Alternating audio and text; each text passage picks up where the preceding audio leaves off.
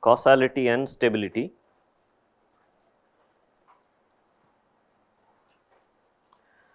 After we are done looking at causality and stability, we will look at response to suddenly applied inputs.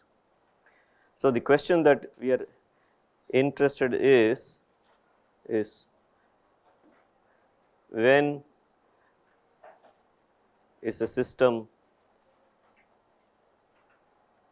stable? To answer this question, we know that the criterion that we have been using is bibostability. So, the criterion for stability is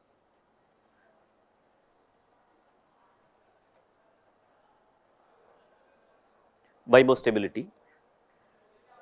This implies that you need the impulse response summed up over all n to be less than infinity. So, that is h of n must belong to the class of L1. We have already seen that this implies e to the j omega must belong to the region of convergence. Now, typically systems in practice are causal. So, suppose the system is causal. So, this implies that ROC is outside of a certain circle.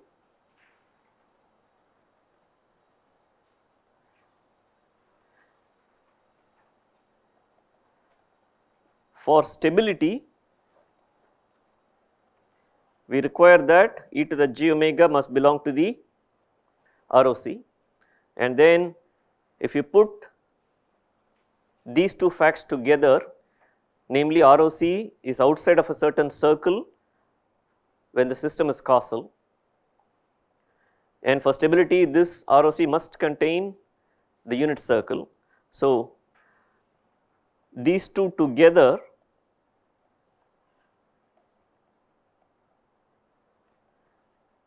imply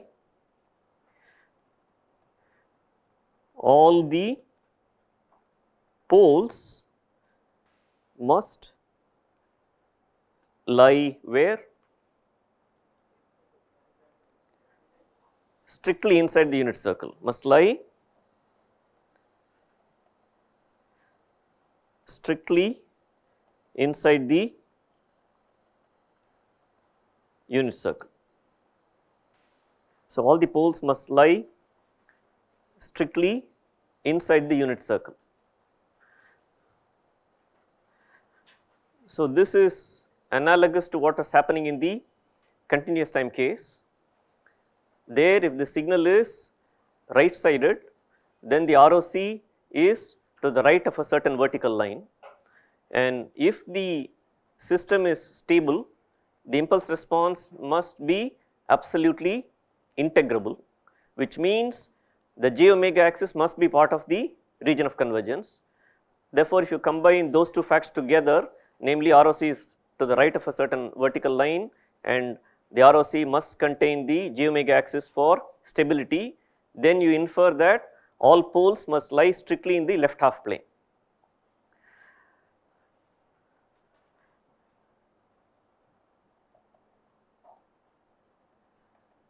For anti-causal systems, what can you say about the ROC? ROC is inside a certain circle, right?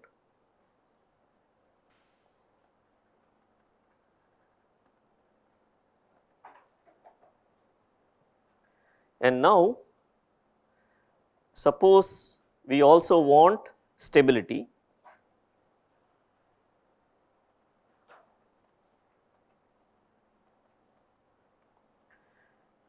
Then these two together imply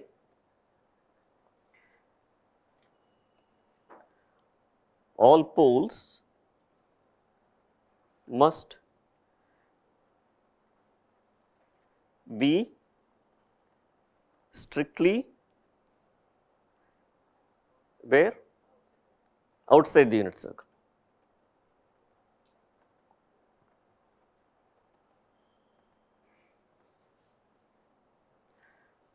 So, again the counterpart for this is, in the continuous time case, if the system is anti-causal in terms of its impulse response, then ROC is to the left of a certain vertical line, and you want the j omega axis to be part of the region of convergence for stability.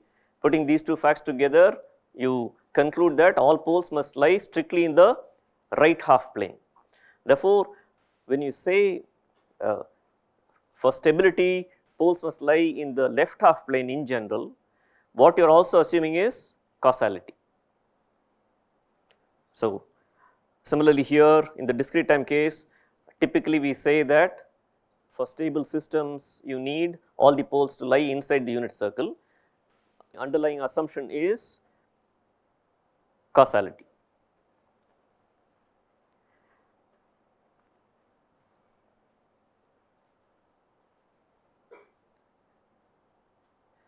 And in terms of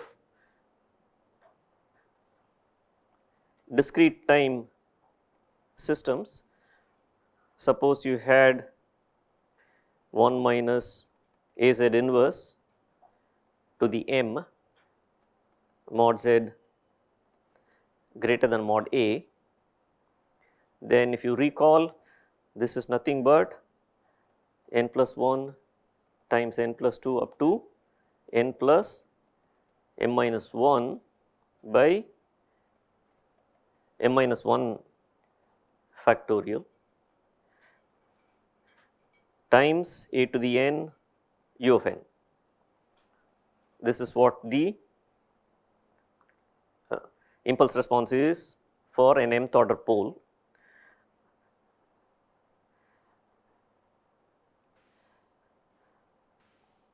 Let us consider the case where m is 2 and 3 just to get a feel. So, if m were 2, this will be n plus 1 times a to the n u of n, and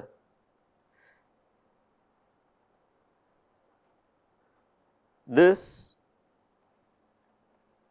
system is stable if mod a is less than 1. Therefore,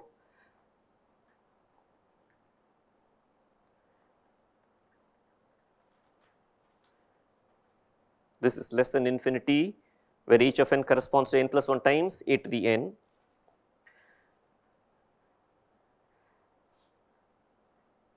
So, we are looking at the behavior of n times a to the n u of n, and this decays to 0 as n tends to infinity.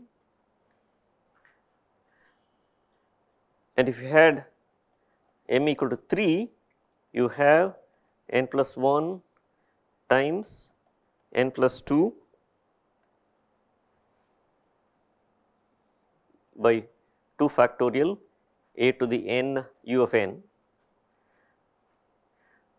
and you will be looking at, in terms of time domain behavior, you will be looking at the behavior of n squared a to the n u of n, because if you multiply this out, this will be n squared plus 3n plus 2. So, if you look at n squared times a to the n u of n, again this tends to 0 as n tends to infinity. So, in general n to the k a to the n u of n tends to 0 as n tends to infinity, and this also is true.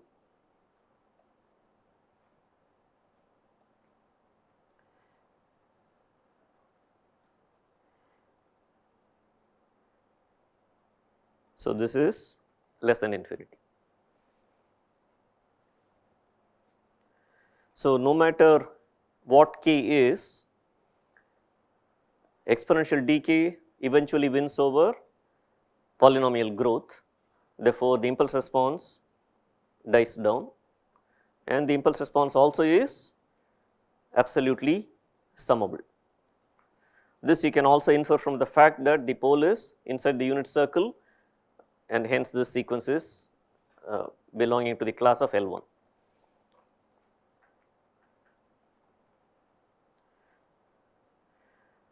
Therefore, if the system is causal, your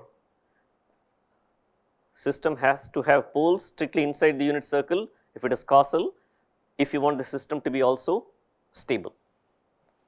And exactly the opposite is true. If the system is strictly anti-causal, you want all the poles to lie outside the unit circle.